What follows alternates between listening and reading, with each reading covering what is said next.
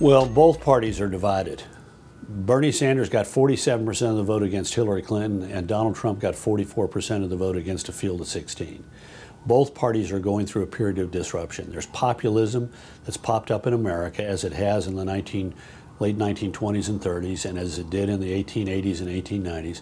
We're having another burst of populism, and it's roiling both political parties. Think about it. An obscure backbencher from Vermont takes on the former First Lady, former Secretary of State, former two-term senator from New York, and gets beaten 53-47, and raises almost as much money as she does and never holds a single fundraiser.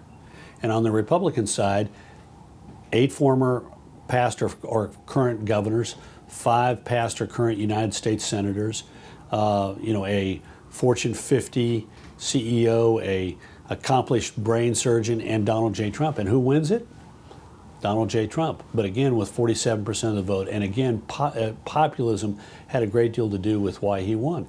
There are a lot of people who don't really agree with the specifics of what he says, but they know what direction he wants to go in, and they want a guy who'll pick up a brick and throw it through the plate glass window and is completely unconventional, and that's him.